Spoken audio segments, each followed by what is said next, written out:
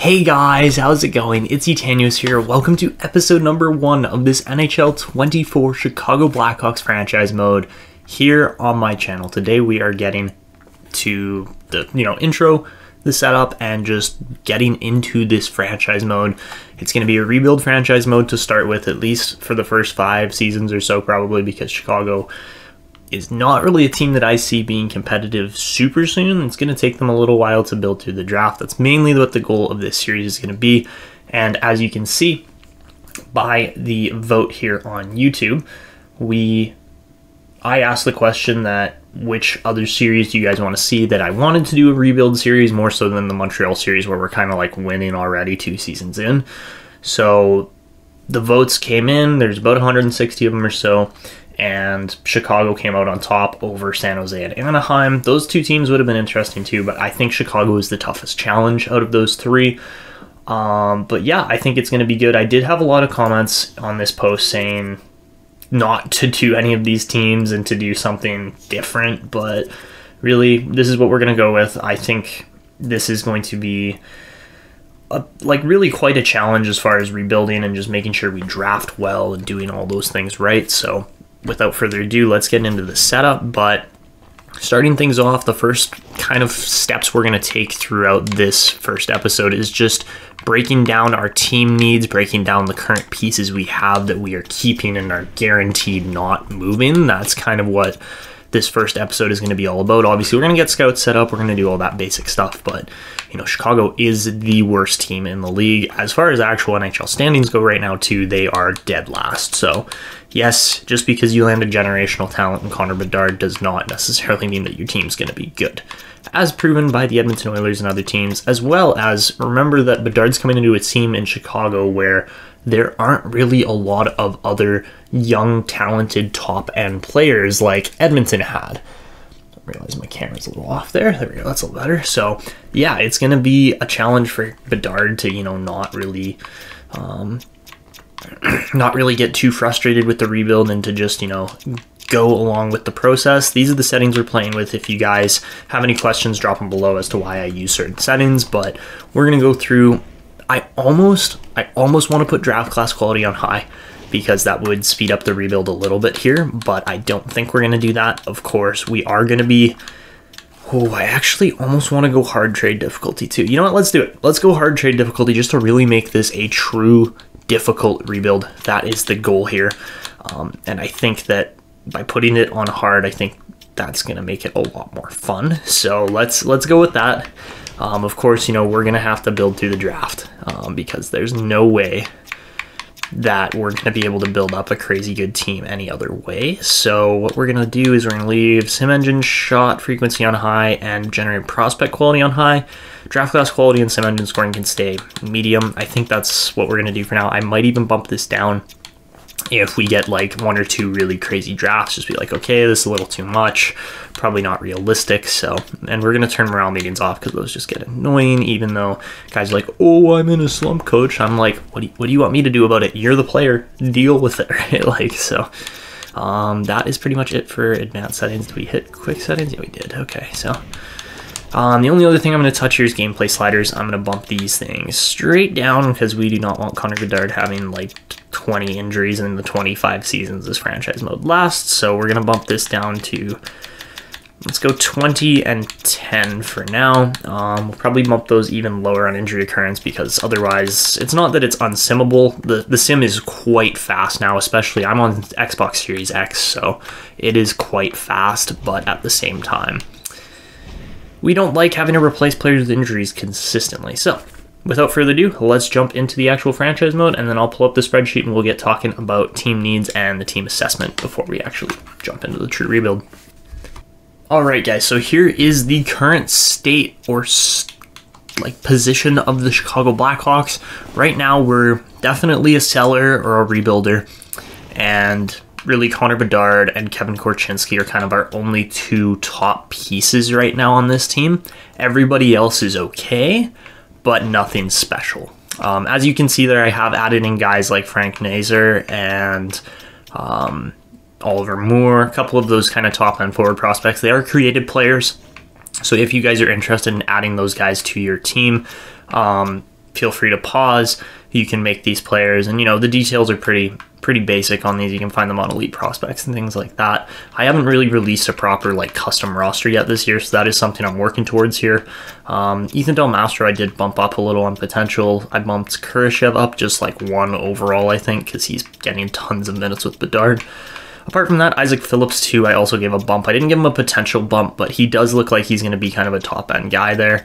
And Wyatt Kaiser as well. He actually has looked really good so far with the Blackhawks this season. If you guys have watched any games, it's fun to watch just Bedard because he's so good. But apart from that, that's pretty much it for kind of prospect changes I made. I do believe Colton Dach will turn out to be an NHL player at some point too. It's going to take a couple seasons still, but we're starting to slowly build the pieces into place for an effective team. It's obviously there's lots missing still, but we've got a couple first round picks here this upcoming year. We might even look to add another one. Maybe we trade Taylor Hall or something. That's always an option. I have added Drew Comesso in here too. Again, I don't know why it keeps saying fully undrafted when I set these guys to be Chicago goaltenders, but whatever, it is what it is. Because it says, yeah, drafted by undrafted. That's not legit. It should be drafted by not available, but I actually set it to Chicago. So anyways, that's the current situation. So maybe Drew Comesso becomes our #1 starter here. He's a minor starting goalie currently, and we'll probably be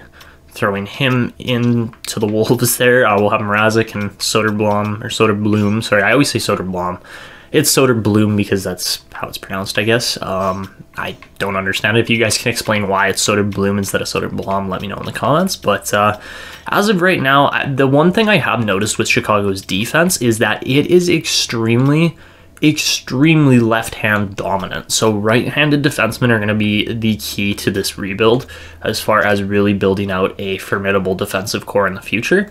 Because you look at guys Korchinski could play the right side because he's offensive. Sure, maybe that's one option, but Alex Vlasic's going to be a top 4 defenseman. He's very solid, very skilled, very big and rangy and hard to play against defensively.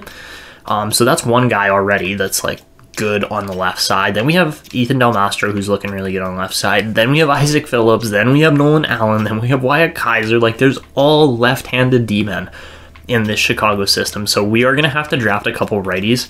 I guess I could have bumped Louis Crevier up because he is getting some minutes this year, but I don't know. I don't know if he's going to stick because he's already 22, and yeah, Crevier I'm not so high on in the Chicago system. Some of the Chicago fans are probably going to rip me for that, but that's what I personally believe. Frank Nazar is going to be really good in the future. He'll probably slot into a top 6 role at some point in this team.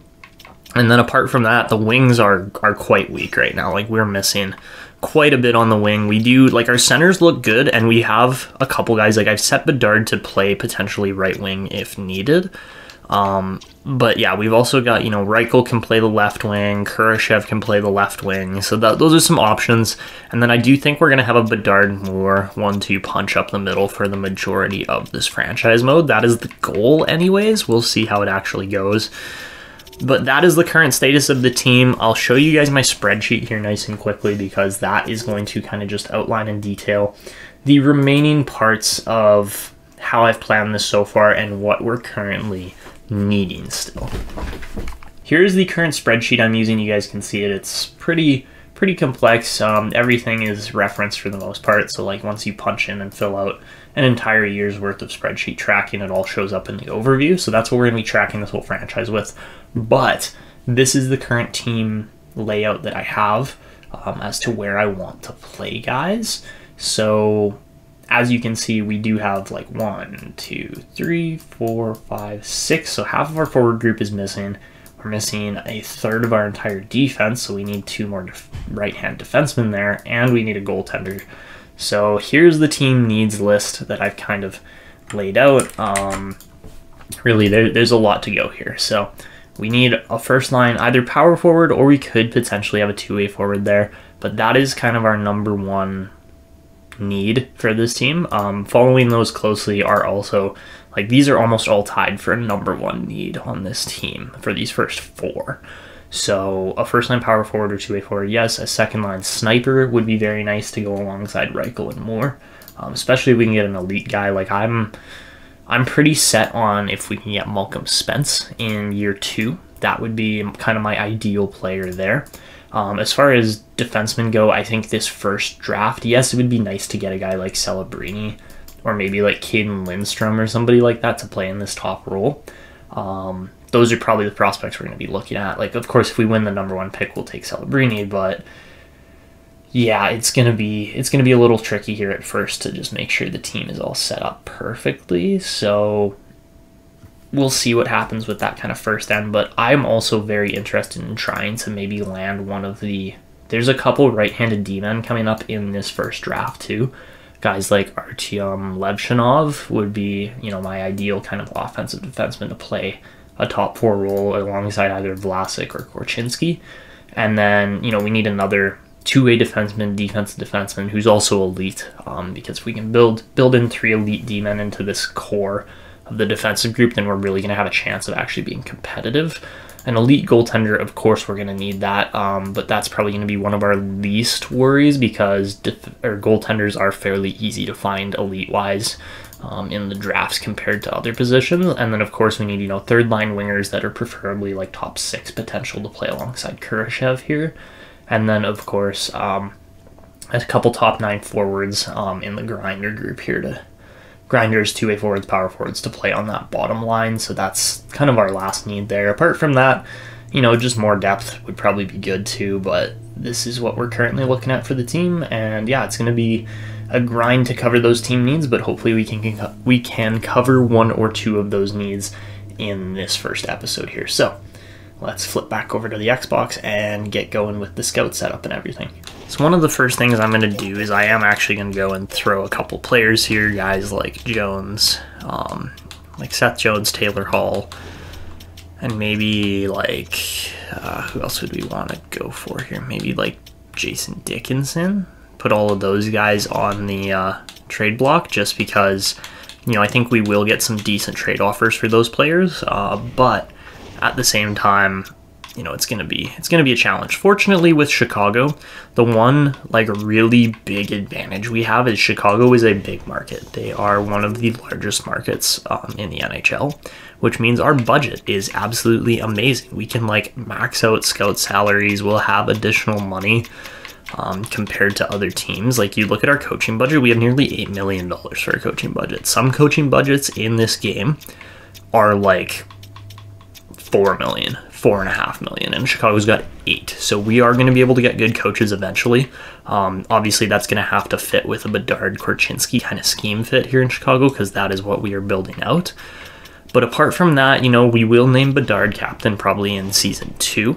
But at the moment, just 3 A's for now on Foligno, Murphy, and Jones, I think is the best setup and best fit for this team at the moment. Obviously, you don't want to put all the responsibility on the 18-year-old. Just let him, feel his way into the league and see how he does. So that is what we're doing as of right now.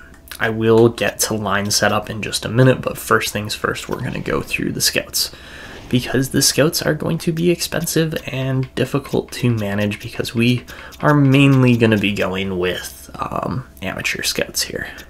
The scouts are almost set up at this point now. We've relocated most of our scouts. We've hired on 1 or 2 that will take a couple days here to just show up, but that is fine by me.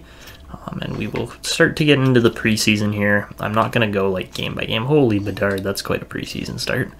2 goals in his first game, and we win in overtime against Colorado. Not bad. I got a woodpecker pecking on the wall of my office right now. That's lovely. Okay. Also, I didn't actually look at the draft to see, no, there is not a player above Celebrini or Yzerman. So if you guys haven't seen any of my other videos, Celebrini and Yzerman usually tend to be high elite players on this roster of mine. So yeah, that's always interesting. But this guy, Corey Brooks, could be a decent right-handed D-man too. So there's options there. Or, even Zane Perrick we could look at to potentially get, or Adam Jurasek. There's options. There's definitely quite a few options for where we could go with just scouting and drafting players. And Emil Vieni, could be a elite goalie. I did bump his potential before this franchise mode started, because he was like fringe starter on the base rosters, which makes no sense when he's like the top goalie prospect for this upcoming draft. But there is also a guy named Kenneth Muzzin there, so like there's a couple options for who we could pursue. But I think mainly in this first year, as long as we focus on, like, look at how far down Caden Lindstrom is. He's 10th. We could potentially snag, like, if we manage to pick up one more first-round pick and we either get Levshinov or, like, one of these other top 3 kind of positions. Like, Levshinov I would probably take 3rd, but we could potentially fill a bunch of our needs and roles in this first draft. Like, yeah, it might be some trading up and trading away other pieces that are good, but I think we could do it.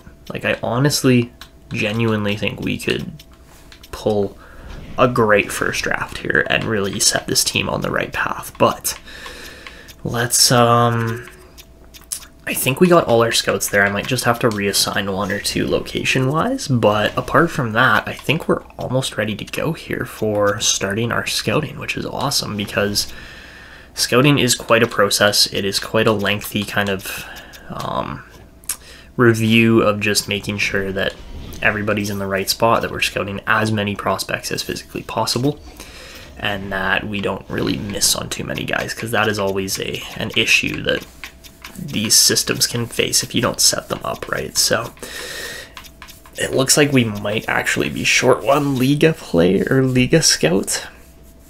Looks like we got 1 scout traveling too. I thought I hired enough to cover everything, so maybe we're missing 1 scout, but really, I'm just gonna start scouting away here. It's a boring process pretty much in general. So, yeah, the first thing we're gonna do here is just get rolling on scouting some players. So, wow, it always blows my mind how many prospects are in the like OHL, QMJHL, and like that range in the first like season or 2. There's just so many. Like, look at this. We're like almost 15 scouts or 15 prospects in, and we're like already hitting the date that I've set. If you guys haven't watched my scouting video or my scouting tutorial on how to get as many full bar scouting reports as possible in this game, then go and watch that. I'll link it up in this top description corner right now.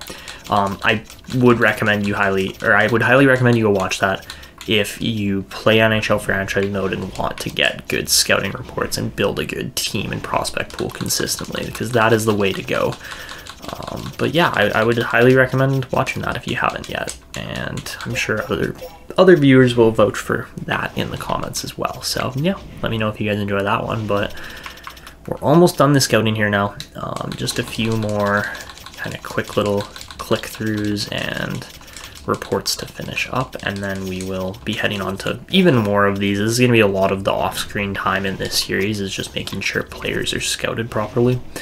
Because as you can see, we're only down to like pick what, 125 in the WHL, and there's still so many more prospects to go. So yeah, the scouting's always a fun time trying to balance out your staff perfectly. It is a tricky go, but as you can see, we're starting off with a full playstyle scouting report. Then we'll do strengths and weaknesses and skills assessment, then 2 rounds of potential comparison, and that's really how our entire system's going to work here. So looks like Bedard got put in the right spot to start, which is good. He should be playing on the first line. The only thing I think we might do, I think we'll stick to somewhat of the actual timeline here in Chicago Blackhawks memory, as far as we will eventually scratch Corey Perry. It will only take, a couple weeks, and then that'll be the play. We can even get a +3 there. That's interesting. Okay, let's do that. And then who else can we kind of throw around here? Put Foligno in there. I kind of want Reichel playing further up, but like that's probably good for now. Maybe swap Entwistle, or yeah, nothing to see you. Okay, that'll work. That will work. Okay. As far as defense goes, get Korchinski and Vlasic minutes. Both of them are going to be good. Wow, Korchinski does not want to play top minutes. Actually, no, you know what? He's balanced. Yeah, okay, that's not bad. Because we got pinch and cycle. If he's balanced, that's fine.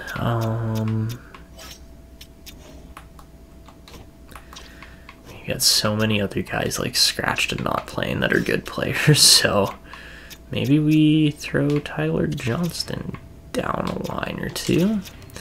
And then swap Dickinson out for Blackwell. Yeah, okay. Okay, that's actually not horrendous. Okay. I actually do not mind how this Chicago team looks in spite of how bad they are going to be in this first season. So yeah, that's not a horrible starting lineup here for this team. It could be a lot worse. I mean, obviously it's the worst in the NHL, but that's just a given. So let's just simulate ahead here a little ways, see how the rest of preseason goes, and then after that we will kind of lock it up, do another scouting report right here on like October 10th, 11th, somewhere around there.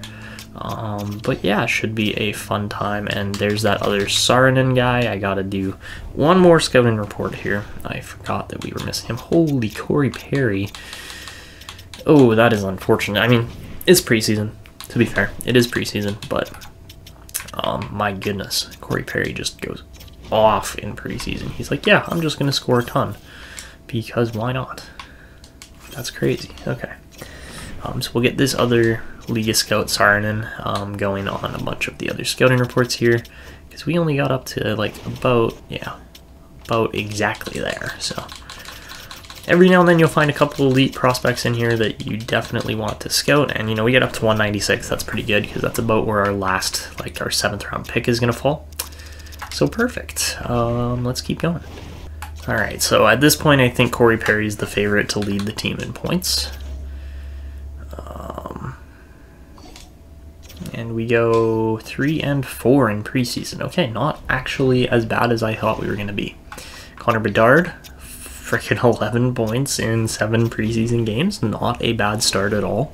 Hopefully that continues to roll on over to the next series of games to start off the regular season. But yeah, we'll get like 1 game into the regular season here against Pittsburgh to see how it goes. I think it was right around... I'll have to look it up. I don't actually remember exactly which date the Corey Perry...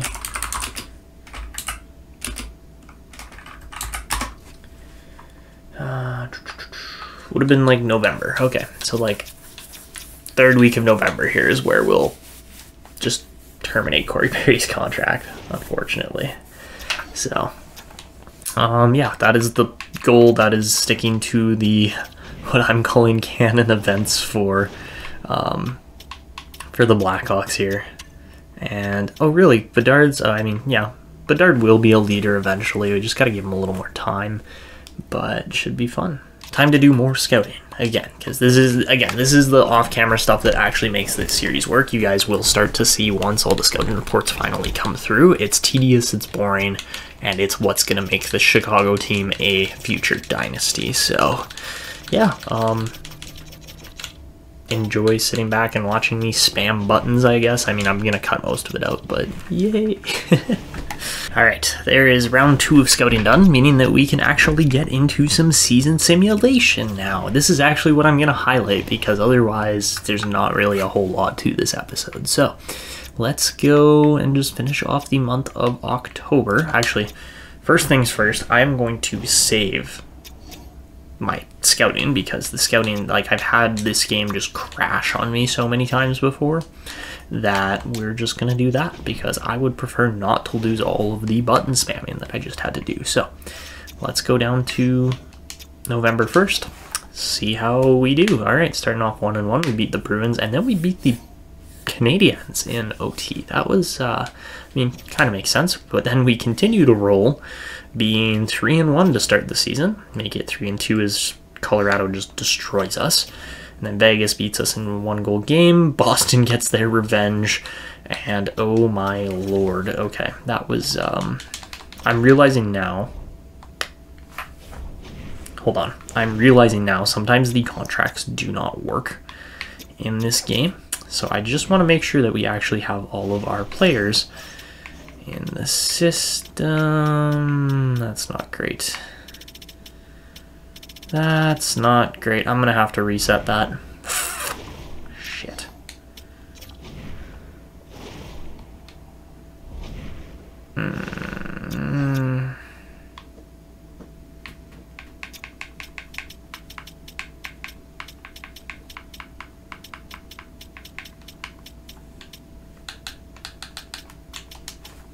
Oh man, this is one of the problems with NHL, is that when you put players into the game, if you don't set it up perfectly,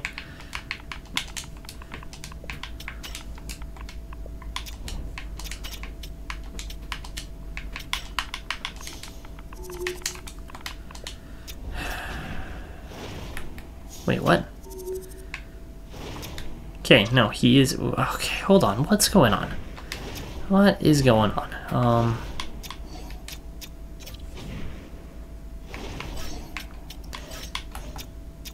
Okay, no, never mind. Okay. Whew, I scared myself for a second there. The game has a tendency to not sign your players even when you assign a contract amount to them and everything. Sometimes it just doesn't let you...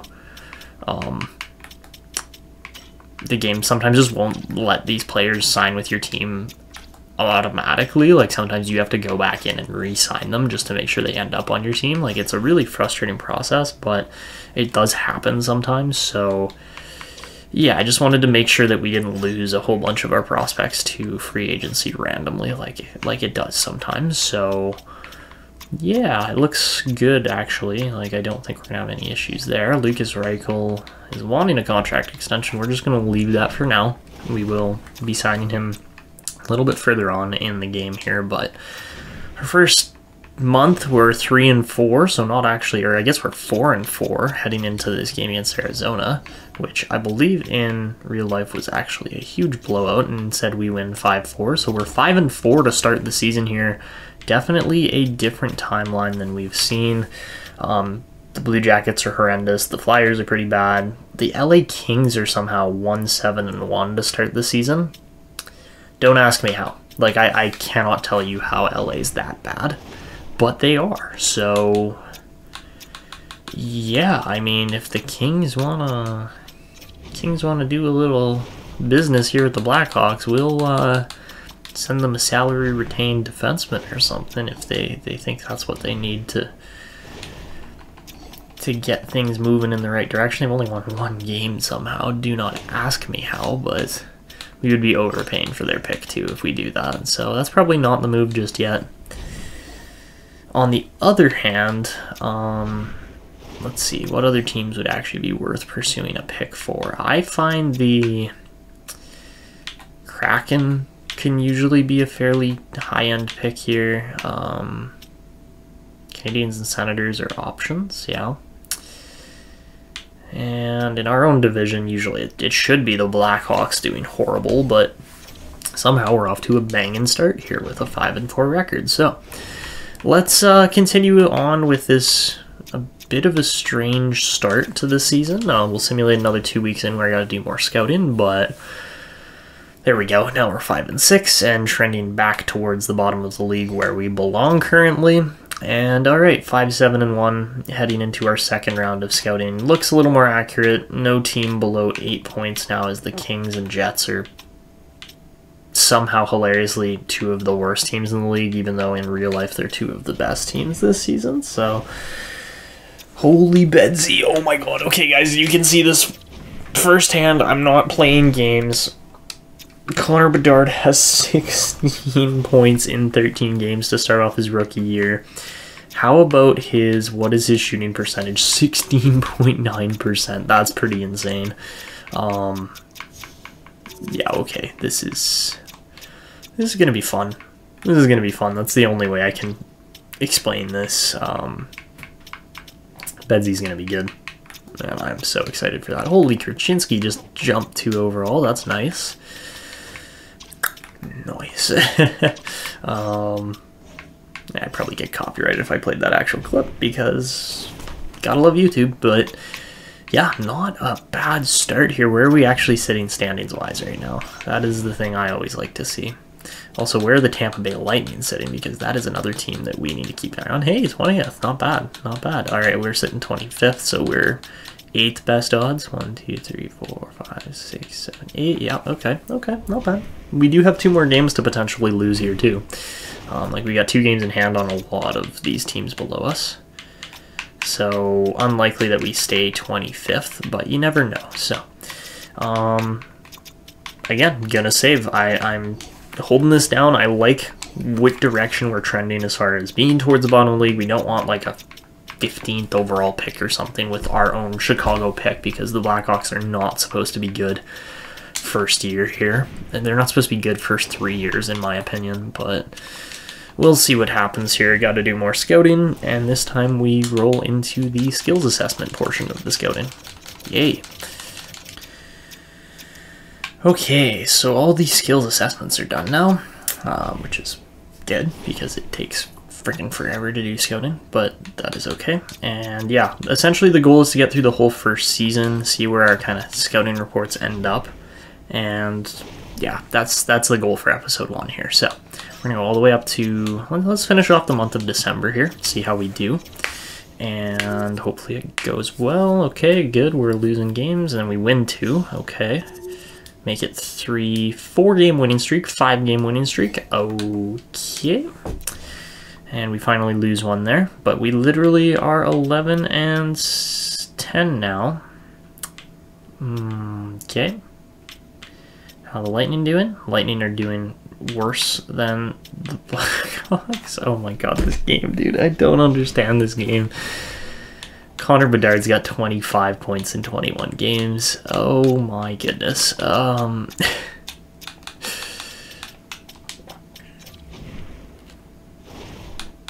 Somehow he's still only 83 rated. He's going to jump up to like a 90. Just like pretty much immediately. That's going to be what happens. He's going to be at least like 87, 88 rated. And alright, Oliver Moore's not scoring. What's going on down there in Rockford? That's not okay. Yeah, Oliver Moore should be playing first or second line minutes. I agree on that. But where is it? Why is there no scoring? Why is he not scoring? Like, I don't understand that. So why is Brandon Baddock playing over Colton Dock? That also makes no sense. Trying to grow our prospect pool here, guys, not shut it down.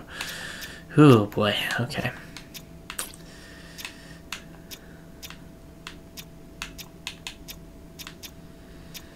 And yeah, okay, that'll work. That'll work. Is there anybody else with decent potential that should be playing and isn't? Maybe Sorella? Even then, he's only 63 rated, so yeah, no, we're doing okay there. I have no complaints as to how our system's operating currently.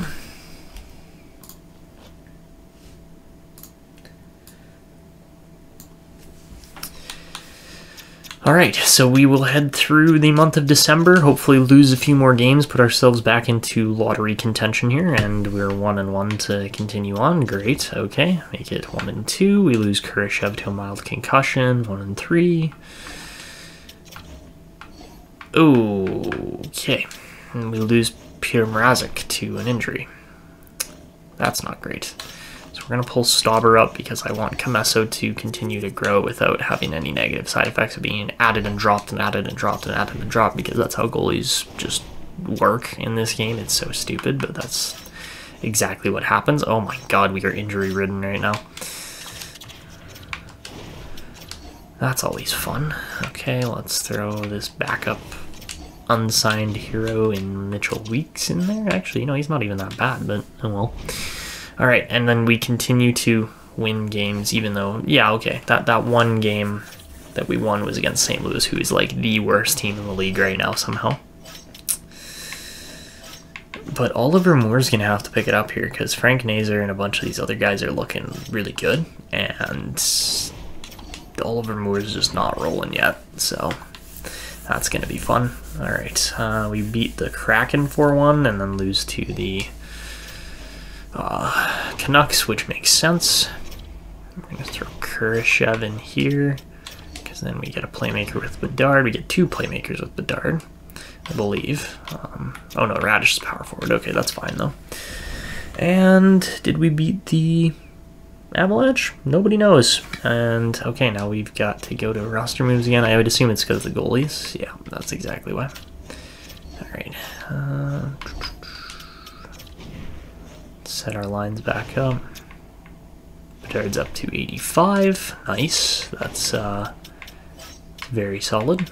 Lucas Reichel's going to get put back in the lineup here, even though he's potentially still hurt. Yeah, let's get back to edit lines because I did not fill that goaltender spot.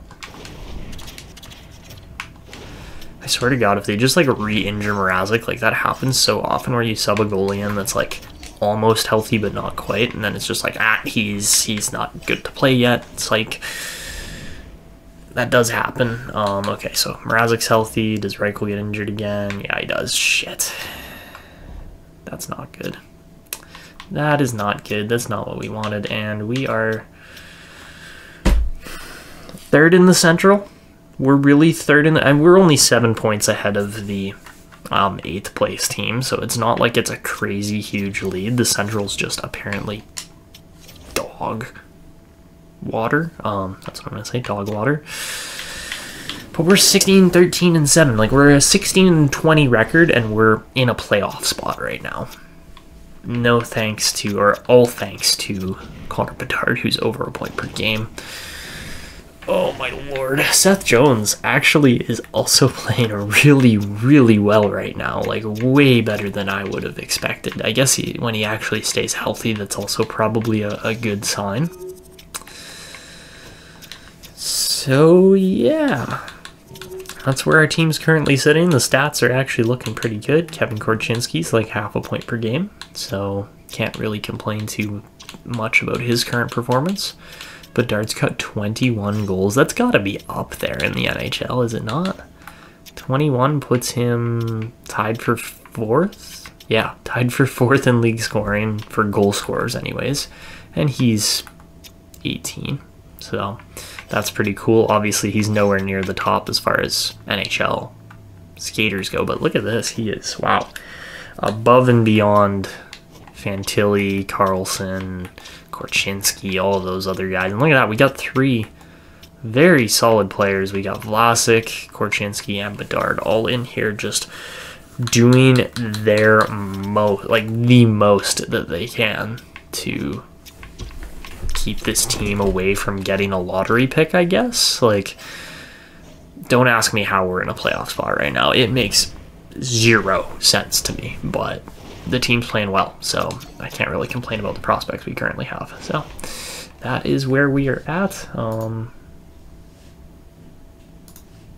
surprised this team is doing this well, honestly. So we'll go up to the 14th here, 15th? Yeah, January 15th is the date I have set for all my scouting. And we lose a game starting off there. Let's continue to lose. Come on, boys. Oh my god, we're like 50-50, which is going to keep us in a playoff spot more than likely. Oh god. Oh god, okay.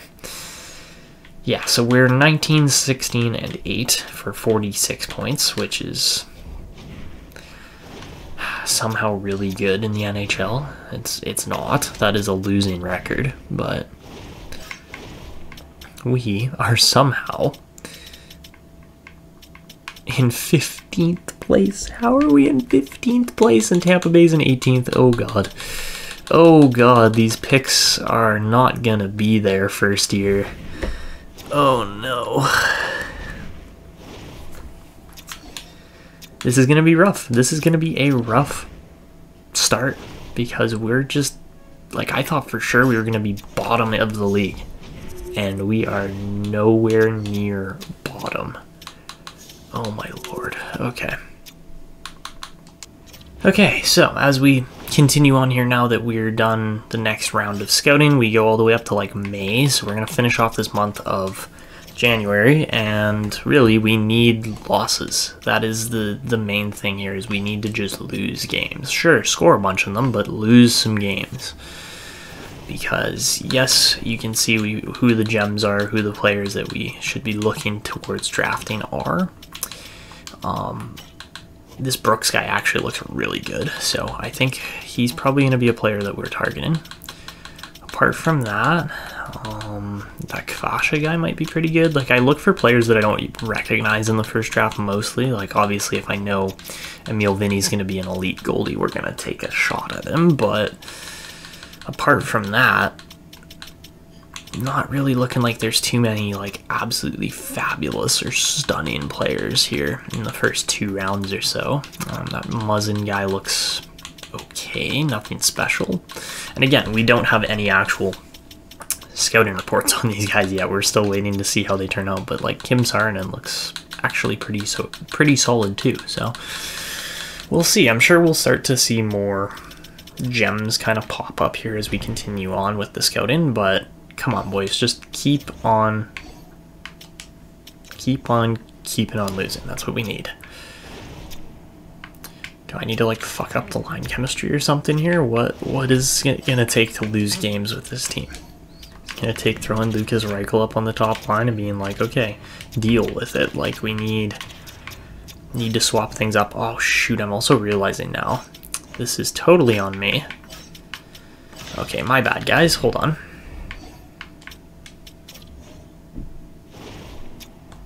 I'm totally realizing now we did not scratch Corey Perry, and it's like January, so we are going to go. I don't even know if we can buy him out.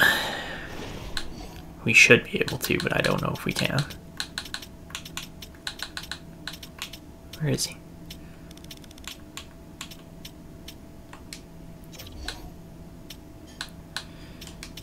I don't think there's any way to terminate his contract. Okay. Well, you know what we'll do instead is we'll trade him for a low-end pick. Because better than nothing, but also the only way we can deal with this right now. So, let's see. Who wants Corey Perry? 17 is Boston. 3rd rounders? Oh my goodness. You want to offer me a 3rd rounder next year? I'm going to take it. Let's send him to... Let's see. You know what? Boston had the whole Lucic saga. So they're used to having players that are questionable on team misconduct sometimes, so let's do that. Completed the Corey Perry move. We need to lose some games though, because currently we are sitting way too high for my liking. 11 points ahead of the St. Louis Blues for last place in the division. That's not good enough. And there we go. We got another point. Lovely. Okay. So, okay, that's 1 month. We're 54 points in 50. Yeah, okay. We're going to end up with more than 82 points probably. So let's continue on here. And we beat the Wild. Okay, that was kind of expected. But beating the Rangers shouldn't happen. Beating the Canucks, okay. There we go. There we go. All right, lose 3 games in a row and then win 3 games in a row, of course. And it's GM Nigel time. Sorry? Is Nigel with you? Yep. Good. Oh, alright, GM Nigel. What's going on here with the Blackhawks? What do we gotta do? Hey? There he is. Mr. Nigel. How you doing? Oh, he's a squirmy worm today. What do we gotta do with this team, hey? What's that? They gotta lose more games? Yeah, I agree. That's, I don't know why they think they can be something they're not right now. Like, there's no way this team is a playoff team, and somehow we're sitting in a wild card spot right now, ahead of teams like Arizona and Minnesota and St. Louis. Like, come on, man. This is frustrating because we all know the team shouldn't be this good. And they're somehow winning, so great.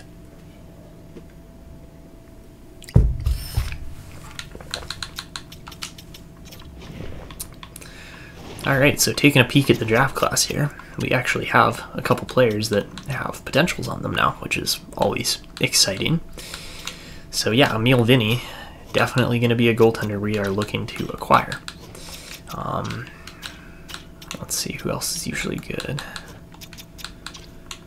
Etanyos would not be a bad pickup in the later rounds, potentially.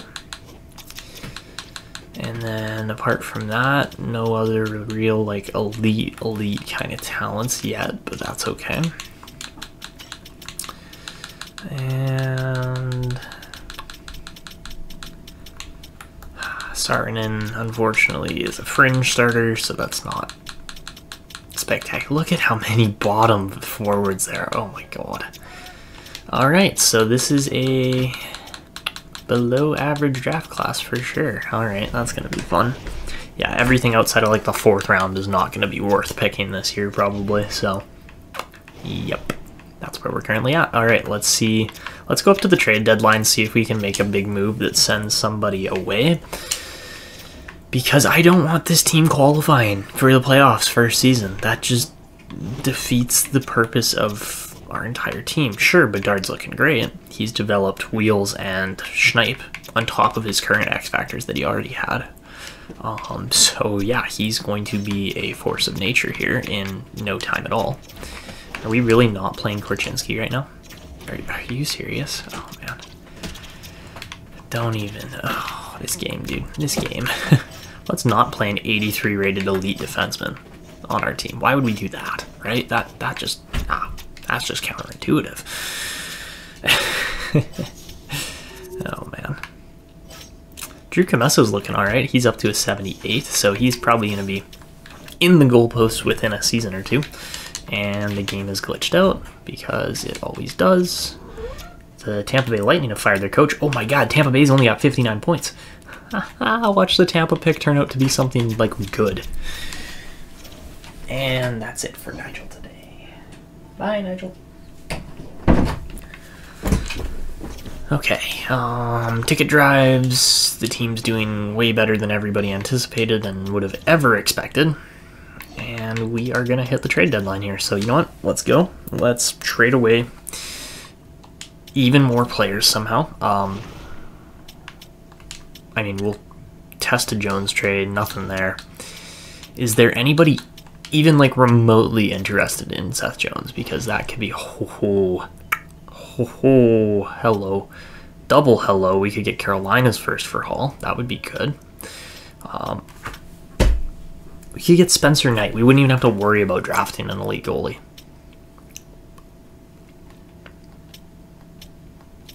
Okay, so we've got some serious trades on the table here, and it's going to be tough to make the right call because there's a couple options here. Like, Swayman's not bad. Swayman's a great option in exchange for Taylor Hall.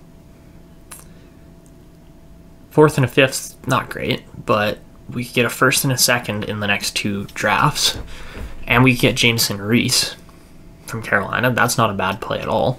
Zion Nyback is also a very solid player, and then 2 seconds instead for him. I just want to see what's Nyback's rating, because if he's only like 66 rated...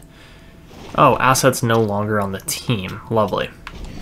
So tell me that Carolina trade's not even available, because they just like offered it and then immediately swept it out under the rug. Yeah, it was the 1 second. Okay, that's fine. Spencer Knight, fabulous option potentially in net.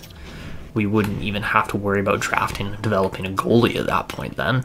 Only thing is he's already 22 years old, and he's going to be a big chunk of money coming up. So I don't think we're going to do that. What was the trade?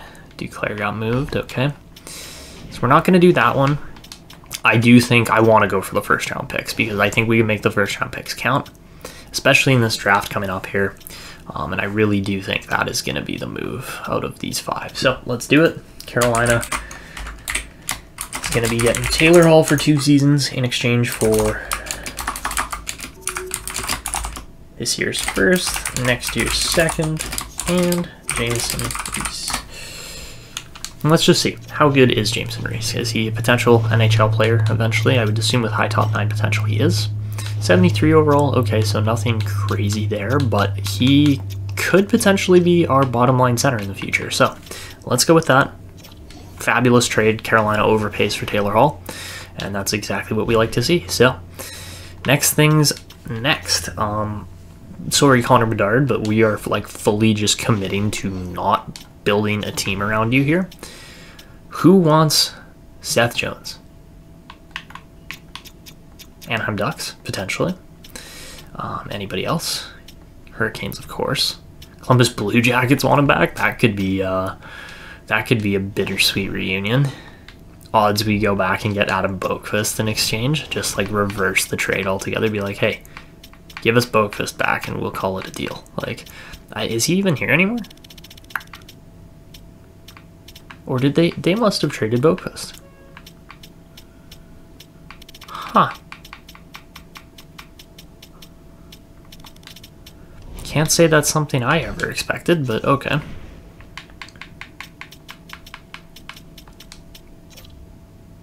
Okay.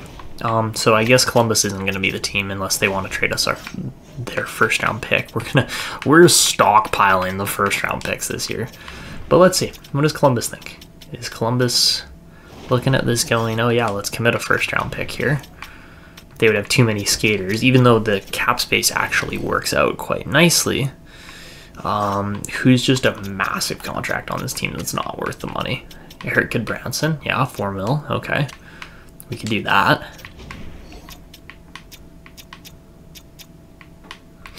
Be over the max salary cap next year, of course. Who else? Ralzovic's a 1 year, so that doesn't work. Joel Armia, yeah, okay, that could work.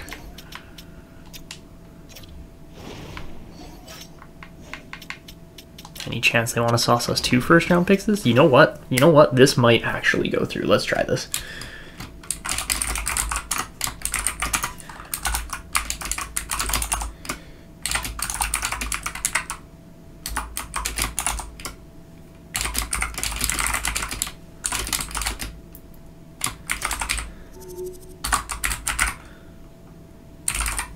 Okay, let's try it. This is a massive money deal. Lots of money switching hands. $7.5 million coming to Chicago in exchange for the $2 million difference of Seth Jones. And 2 first-round picks to the Blackhawks. Does it go? Oh my god, Columbus, you're stupid. You're stupid. Alright, so that's all we're doing for the trade deadline. We got 3 first-round picks over the next 2 years. Those are big deals. Those were big name deals. Oh my god. Okay. So, this Blackhawks team should absolutely be tanking it. The morale's going down without question. Like, we better continue to lose games here. Or not. Or we just beat, like, some of the best teams in the league in the Ducks, who've got 73. I guess we're better than the Ducks. We're a better team than the Anaheim Ducks right now, which makes 0 sense. But thank you very much for that game. I guess I don't appreciate it. I don't know what's going on here with this team. Dude, we gotta stop winning games. There's no way we're continuing to win games here.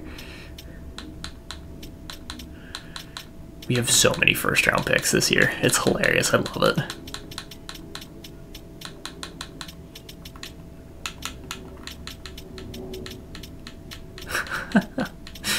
And I don't think, I mean, there's a slim chance the Lightning pick wins the lottery, but like, there is such a high chance that none of these picks turn out to be anything good. Okay, let's just keep winning games, I guess. When was Peter Mrazek even injured? Nobody knows.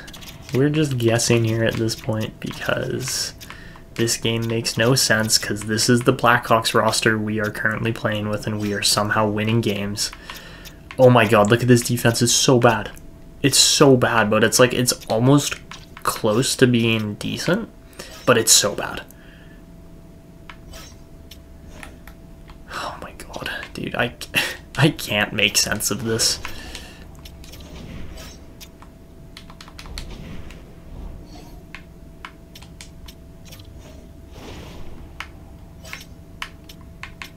Like, why is Drew Commesso up in the league?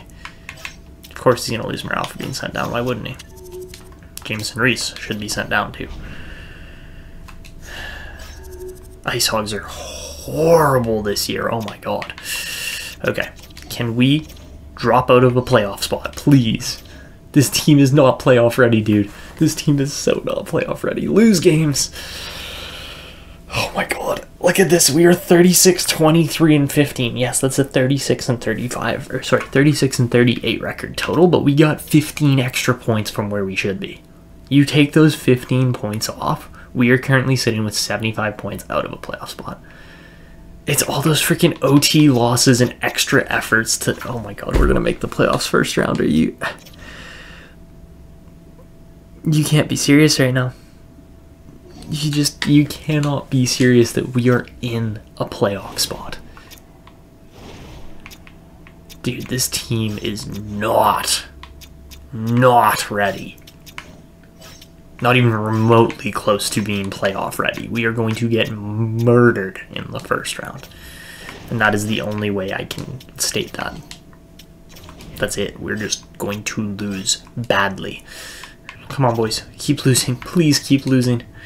This team is not built for the playoffs whatsoever. I love how Bedard's lost 2 overall since the start of this, or since the midpoint of the season. He's just like, nah, fuck this. I do not want to be winning here just yet. We need more pieces. Another loss. I think we still made the playoffs. Somehow our team still managed to make the playoffs. Don't ask me how.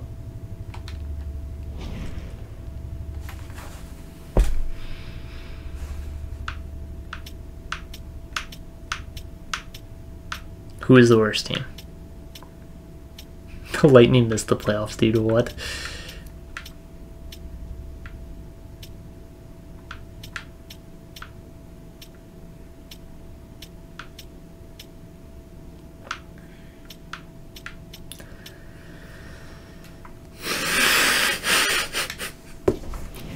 I can't. This game makes no sense. I mean, holy my god. Connor Bedard, 88 points.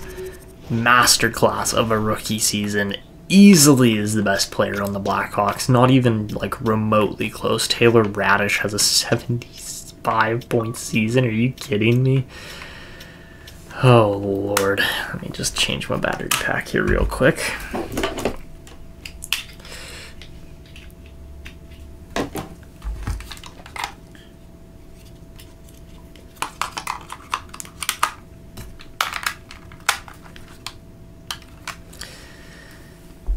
I don't get it. Kit Korchinski, 29 points. Great start to his career, honestly. Like 30 points as a defenseman, or almost 30 points as a defenseman is great. I'm very happy with that, but did Bedard just single-handedly lead the Blackhawks into the playoffs? Are you serious right now? This is not good as far as where I want it to be. Bedard's third in goal scoring this season. 48 points. What did he shoot? 15.3%. Oh my god. Obviously, he's over double what Fantilli scores. That's insane. And, oh my lord.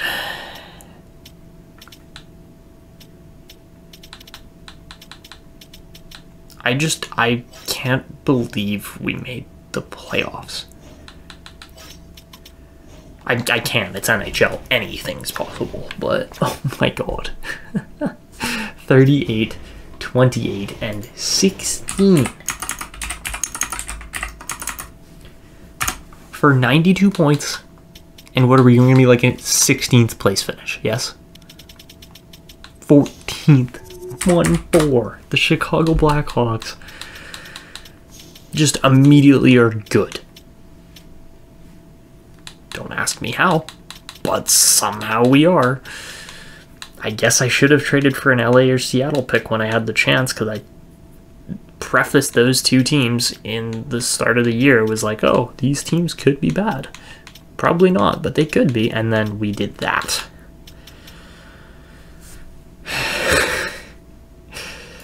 Oh, this game, man. I never fails to surprise me. Like, just never. So apart from that, we also have Carolina's first round pick. Not great. I mean, it'll be a first, but whatever. We've got our first round pick, which is going to be like 17th, 18th, because we're probably going to just get obliterated in the first round. And then, let's see, we go 32 minus 19.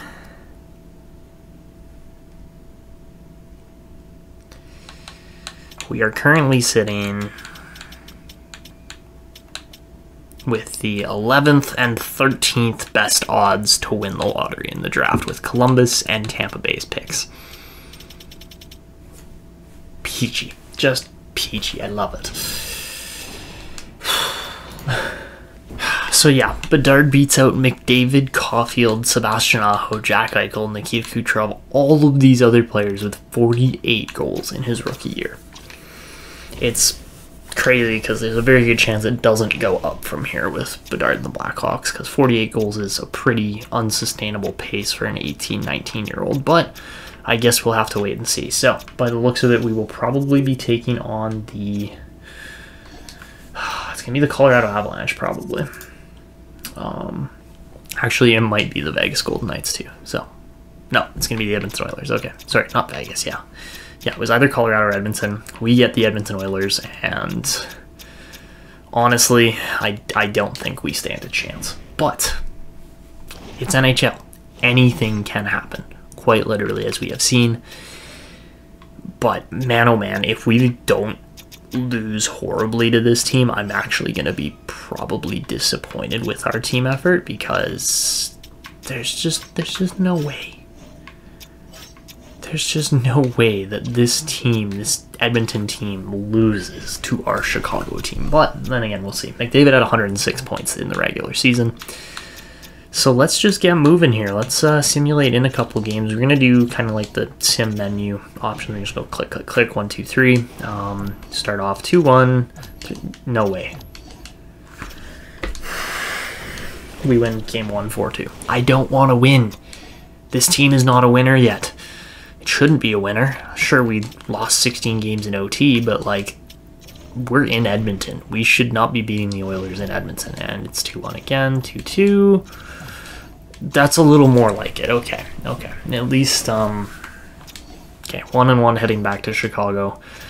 Okay, so yeah, our AHL team did absolutely tremendously bad, and that is okay because, well, it's not great. Like, I would have preferred if they had actually won a little bit more, because the development's gonna be rough down there. But heading into, oh my god, how are we we're up 2-1 against the Oilers, man. We are up 2-1 against the Oilers. Do I need to sit Connor Bedard? Does that actually need to happen here? Or do I need to sit Tyler Johnson because he's got 4 points in 3 games, apparently. Oh, and there we continue to go. Edmonton. Edmonton's disappointing me, honestly. The fact that we're in a series tied. Oh, wait. No, never mind. We did lose 4-3. I was looking at the Oilers score. Okay, perfect. We're down 3-1. That's where we should be. Winnipeg might get swept and end up with a higher pick than us, but who cares? And okay, we win that game 5-1, so we stave off elimination. How on earth? How on earth is this team? Like, this is such a joke of a playoffs because we shouldn't be here. Okay, 2-1 game, 3-2 game, 5-3. There we go. Okay, done. Done. We finally lose. Okay, good. Dude, this team. I just don't get it. How did we make it to Game 6 of Round 1 of the playoffs? We should not have. At all. Ooh, look at this guy. Quinn Keeler. There's going to be a good pick.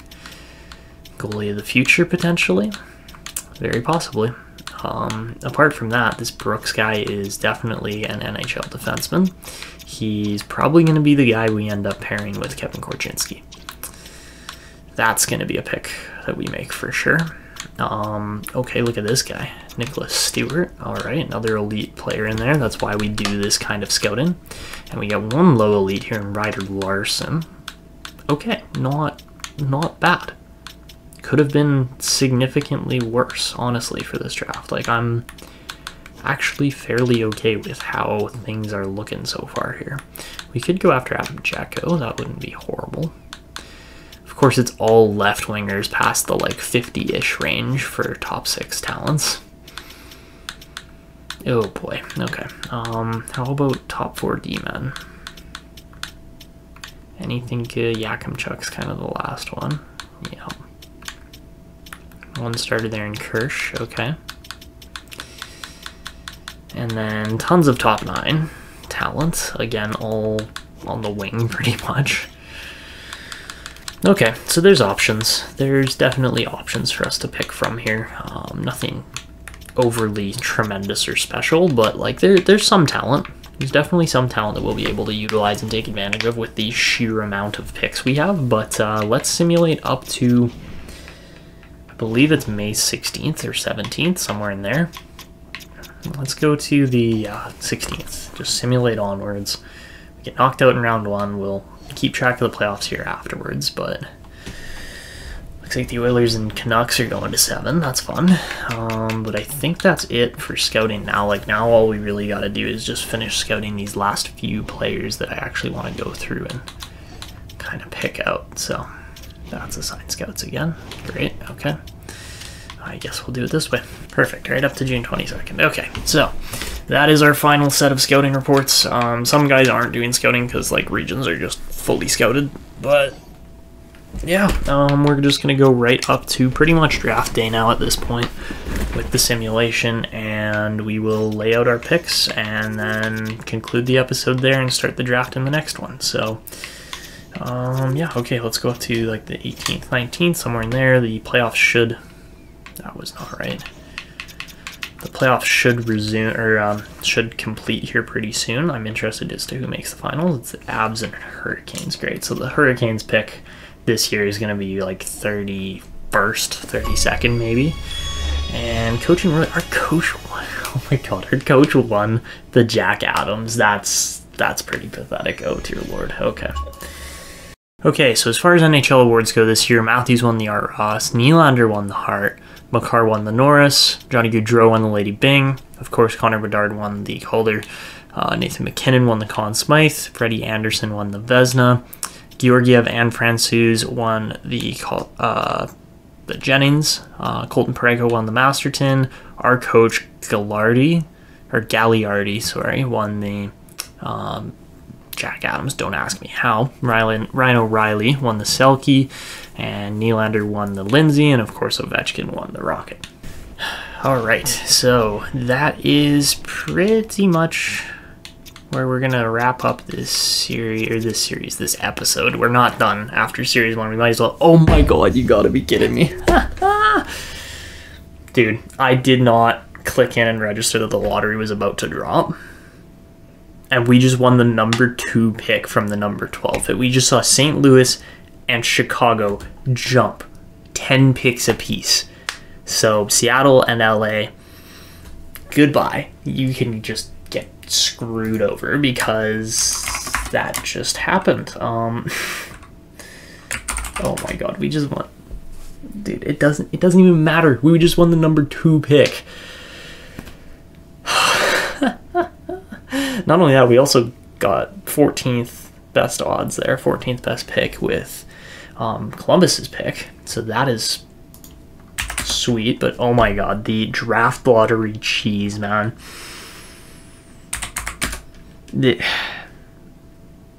I feel so bad for all of the teams below us that just got sewered by that. But St. Louis is going to get Macklin Celebrini most likely. That's absolutely hilarious because there is no way we deserve that pick. Now imagine if that was Tampa Bay's pick, not Chicago's. Like, oh my lord. This game, man, this game just never fails to surprise me. Never mind the fact that the Brandon Hagel trade just got us, essentially, it's Cole Yzerman. Like, that is what we're looking at here, more than likely, with the number 2 pick, is Cole Yzerman. I would love if Celebrini somehow fell to our team, but you know what? With this setup and this occasion, this now means that Cole Yzerman is going to be our second-line driver of play, more than likely, because we have playmakers that we can put around him to turn those guys into just amazing players, and then we still have the opportunity at pick 14 is going to be tight for actually getting Brooks. We might have to trade up 1 or 2 picks to actually land Brooks here, because I think that might be the only way that this actually plays out properly. The only other thing I could see is maybe we try trading up to get Celebrini, because Celebrini is a better fit for the Chicago team than Cole Yzerman, but that's really about all I can think of for what moves we might see at the draft here. I mean, I want to know what you guys think. I think personally we should trade up 1 spot or 2 spots. with pick 14 here to get Brooks, because I think Corey Brooks is a player we need to actually acquire here.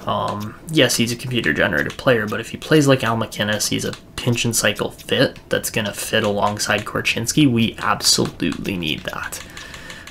As far as Yzerman or Celebrini goes, what do you guys think? Which player should we be actually looking at? Should it be just take Yzerman, cover that number 2 sniper second line kind of player that I was looking at to, you know, solidify that one of our needs? Or what do we do? Like, I need to know your guys' thoughts and opinions on this in the comments below, because of where our picks are going to land and where they're going to end up. I don't think we're getting a like 2 right-handed D in this draft. I don't think Lev Chanel is going to fall to us, which is fine. But Corey Brooks is a guy that we probably need to go out and acquire here. So that is my main thoughts for this section, this portion of the video. But I want you guys to leave your thoughts and opinions in the comments below, because there are players that, yes, we need to draft. There are players that I think are vital to this team's success in the future, and I don't think it's necessarily a guy like Kenneth Muzzin. I think it's more so a guy like Quinn Keeler. But yeah, let me know what you guys think. I'm really excited for this upcoming draft. I think we do have a lot of talent that we can pick and choose from here.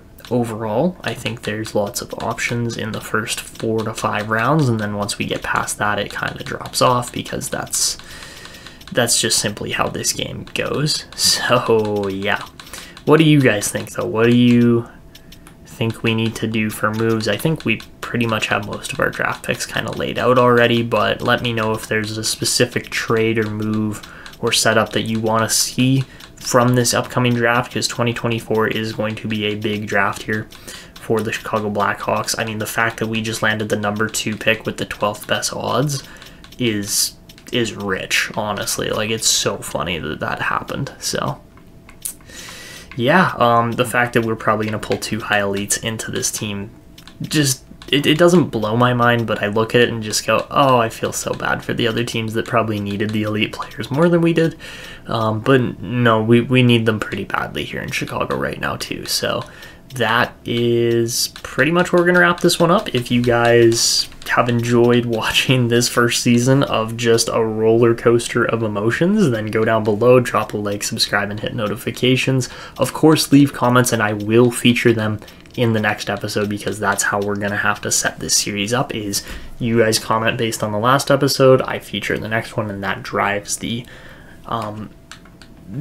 features and events that occur in the episode following. So yeah, I'm really looking forward to it. I'm really excited for this rebuilding kind of series here in Chicago, and we're off to a banging start here, I gotta say. So that is pretty much it for this one. We'll just kind of look over the retired players, and then we'll finish it off. So for retired players, we see Shea Weber, Brian Little, Brent Seabrook, and a few other names that retire. I wish, again, this has to be a feature eventually, is retiring player numbers. I would love to see that, but right now, you know, we didn't really have a whole lot of guys from the Blackhawks organization retire there, apart from Brent Seabrook, and that would be number 7 that we would just not be touching there, because again, of course, he won a cup with the Blackhawks, or a couple cups with the Blackhawks. I think it was at least 2 or 3. But yeah, that is where we are going to call it. So I hope you guys enjoyed this video, and do all that good stuff down below in the comments. Drop a like, subscribe, and I will see you in the next one.